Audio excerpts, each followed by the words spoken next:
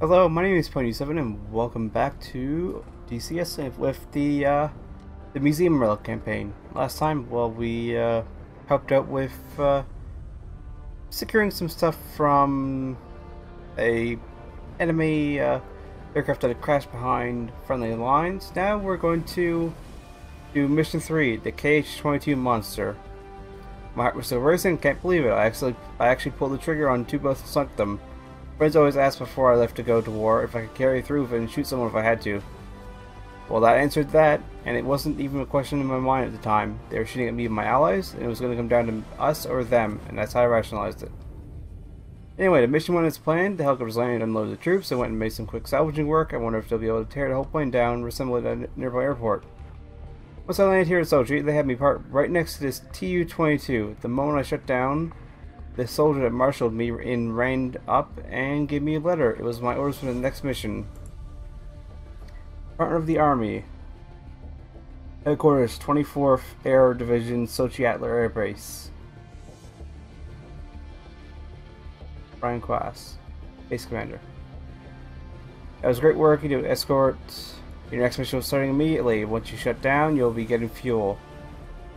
Tu-22 on your right is being loaded with an anti-ship missile. It's going to take care of that large ship on the IL-76, that's what it is. Take off behind the Tu-24 and stay in its left wing. You'll be part of the escort. There will be a tornado joining you as well. Signed, Base Commander. Whew, that's a big old missile.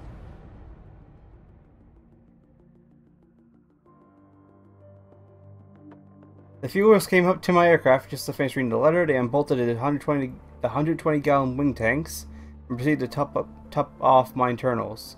That might need the additional airspeed to keep up with the Tu-22. Yeah, I think we might. Get a better look at this flying beast. It said to easily outrun me. Okay, I see their point. Their engines are larger than my Saber. There's two of them. During my marine work, decided in composing the aircraft, I'd be escorting the ground crew for the Tu-22 showed up with its ordnance, a single KH-22, which is that thing, which is massive. Ooh, quite detailed. Oh, so we're not going very far, I can tell you that right now, if it's... Oh, maximum range is... minimum... Why did my jaw drop? This missile was impressive to say the least. It was a little more than 4 feet longer than my Saber, and weighed 1,200 pounds more than what my Saber did when she sat empty on the ramp. The KH-22's warhead alone was 2,200 pounds and flew at Mach 4.5. I could barely break the sound barrier, and I have to be in a shallow dive to do so. This was without a doubt an absolute monster. Don't get in its way. Yeah, definitely don't get in its way. Ordnance 650 cals. I think we have ammo. We might not do. Details will come after departure. Alright.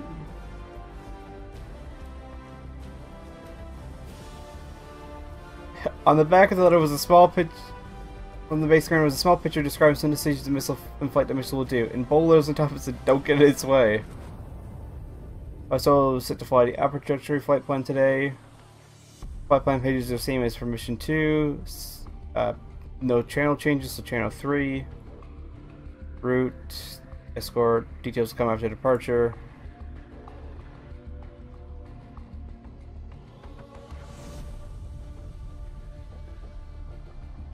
Alright then, so let's get this party started.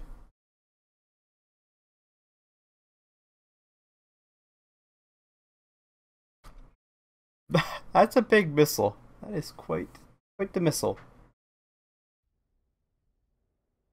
Alright, so let's go and set this to the correct radio frequency. Chief, turn on the ground power. Copy. So we're now set. Ground power is now on. Look at the size of that thing. That's massive. Jeez. Yeah, don't get in its way. That's the understatement of the century. Oh, there's the A-10s from earlier.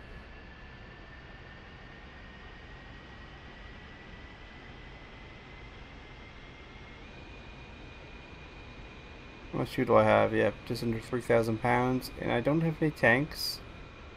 I think I have guns. Do I have guns? No, I guess I don't have guns.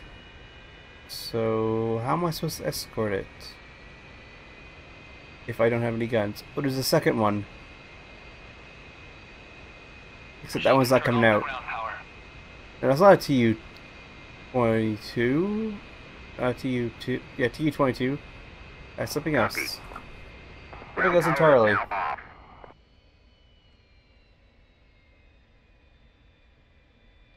Well, let's set that to all guns just in case we do have any guns. Auto start complete.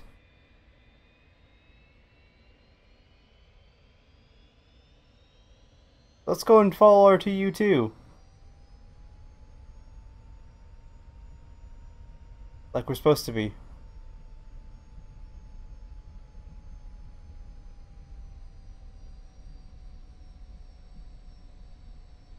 That thing is massive.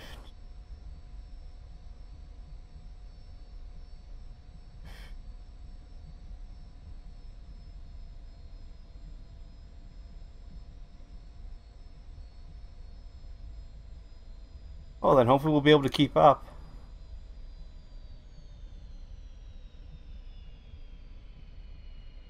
I hope. Let's not burn up too much gas so taxiing.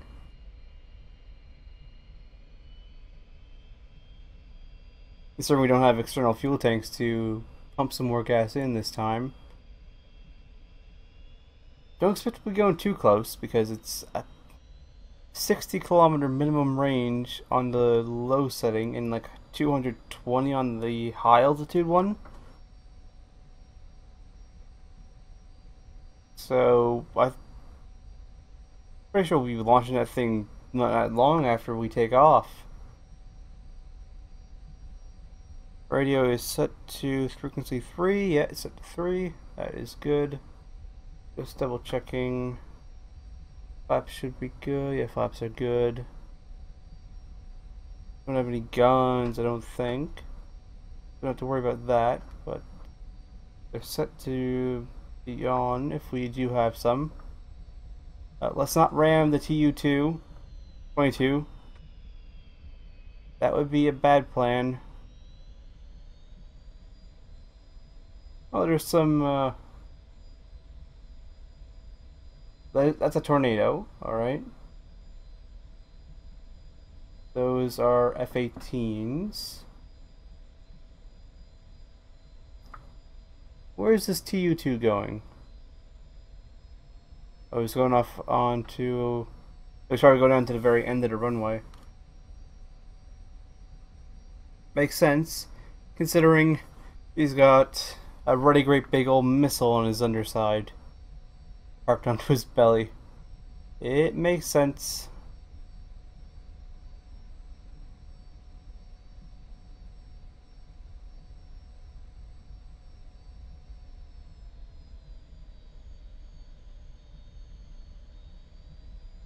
Hopefully don't run across anything out there. Because if we do, we don't get any guns, I'm pretty sure. Although we should be coming up to the runway now, at least very shortly. 3, yeah. Let's not go too far off. So let's not get too close. I'm kind of scared of what's going to happen when that thing launches. Truth be told, I have no idea what that's going to look like. It could be glorious, it could be not. He's going for a longer runway. I don't blame him. Not in the slightest. Not taking off that thing and with a bloody old great anti-ship missile on the underside. I don't blame you. I'm guessing that's our tornado that's going to come along as well. Yep, there he is. He's taxiing out. Look at him. He gets a spot near the runway. This should be the runway here. Looks like it. Oh, there it goes. He wasted zero time. Look at the heat waves coming off of that thing. Jeez.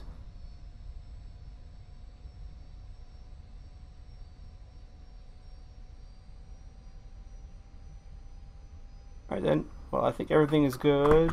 That's good. All looks good. Punch it, Chewie.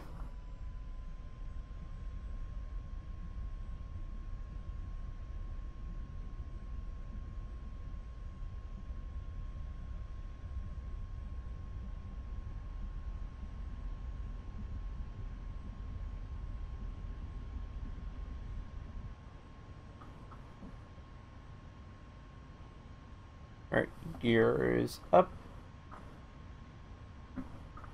Oh, we gotta catch up to this bloody thing. Relic 1, stay in formation with the Tu-22. After departure, the Tu-22 will maintain a holding pattern around the airport until they see that you're airborne. After that, they'll proceed along the flight plan. Keep him at your 3 o'clock position. You'll be climbing to 17,000 feet at 450 knots. Right then.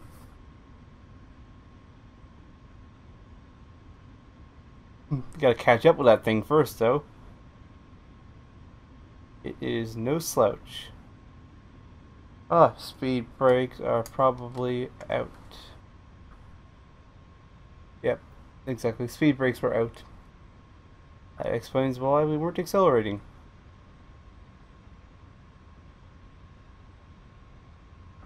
The speed brakes automatically deploy when you start to saber. Keep forgetting that, actually. Look at... I think he just kicked in the afterburners. Jeez, look at that puff of smoke. Yeah, I think he kicked in the burners.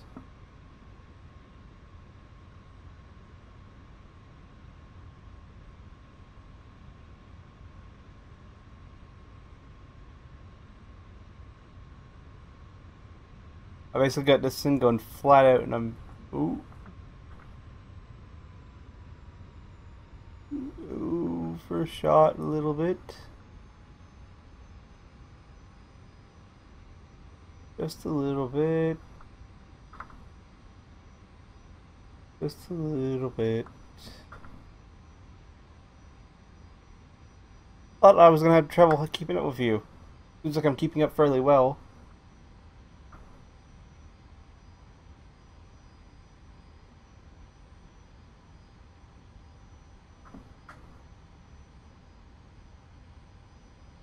And we're only doing 200 knots as well, so...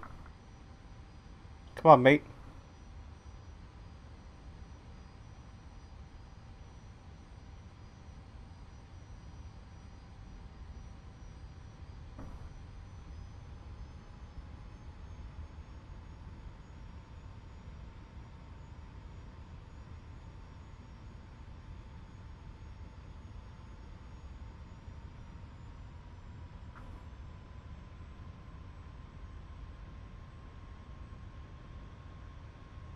I think he's accelerating a little bit.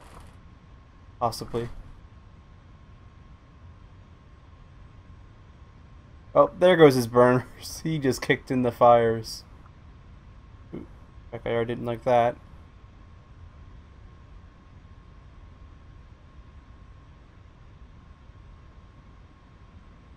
Right, so I'm going to chase this Tu-22 around. And I will bring you back when he launches that pretty great missile or somebody else decides to talk to us on the radio. So I will see you then. Alright, well, there goes that KH-22. Have fun. Oh, so this Tu-22 is not doing 450 knots.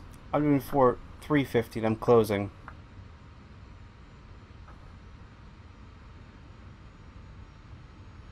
So, you know.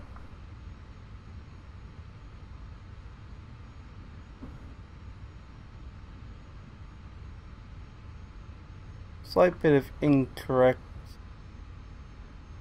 information. But I guess now we're gonna head back to Sokiatler. That missile's gone and is away doing missile things.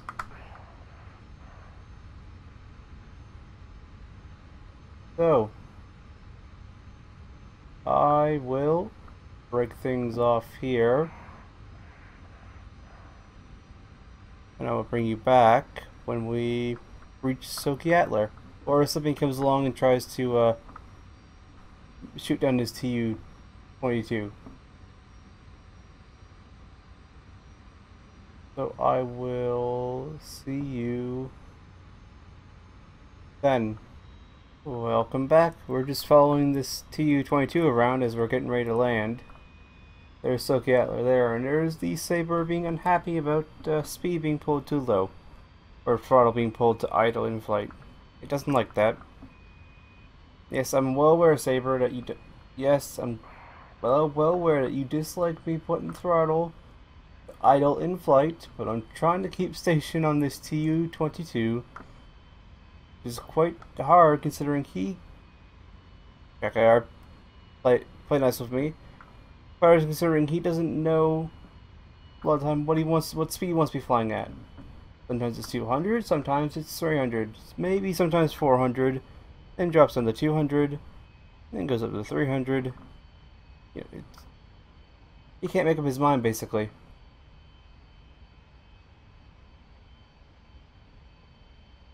Although I will fall in behind him here, considering that that's the runway that he's lining up with, so I'm not gonna, you know, get right up his backside for landing.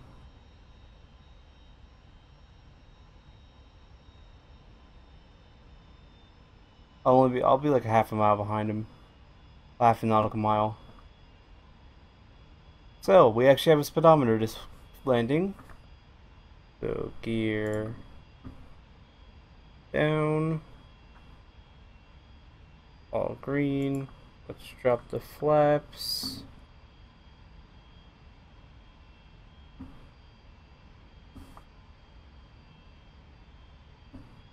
And we need more speed because we're sinking, or more power, rather.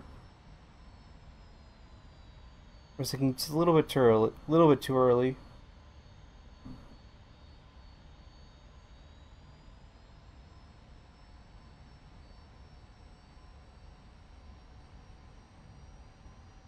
A 1,000 feet per minute is just a little bit too fast of a sink rate right now.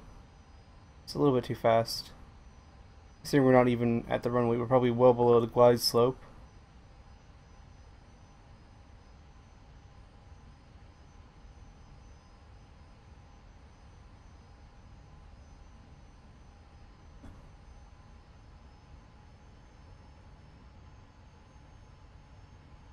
Although, it is nice to have a working speedometer.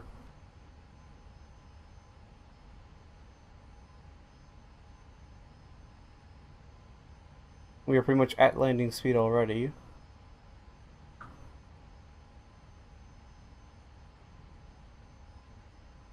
There we go, he's down. Nice landing, Mr. TU.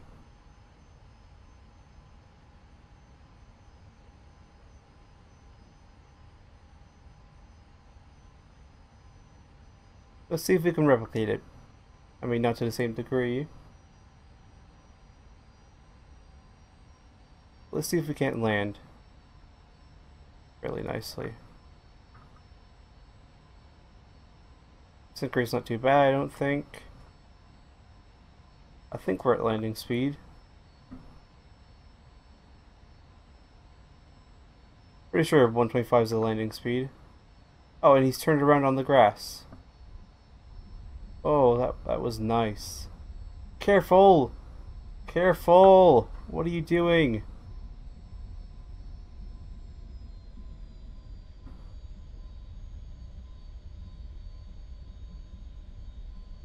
Eesh. Why would you turn around on the grass?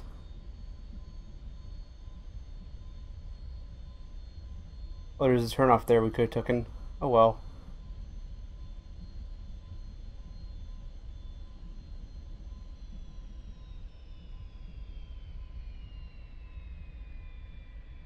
We'll get the next turn off.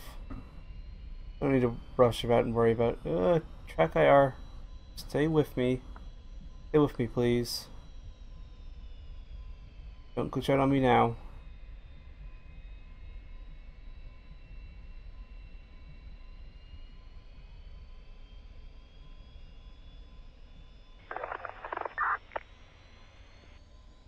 Come on, get off the runway.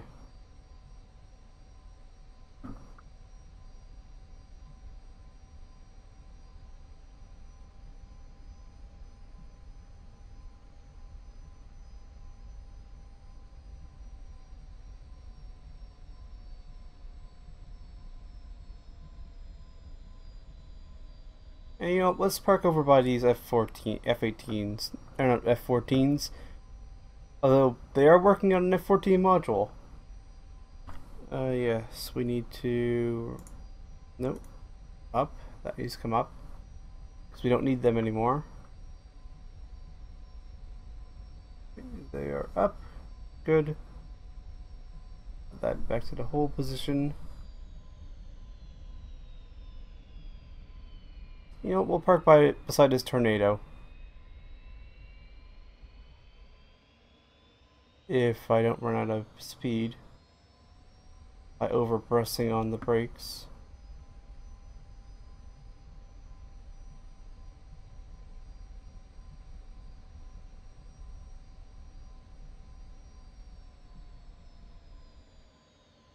There we go. Now, where is fuel stuff?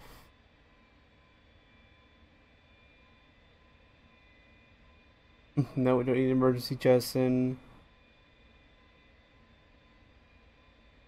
No.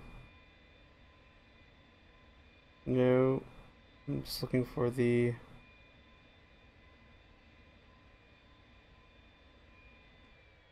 There we go. Battery off. Off. Alright then.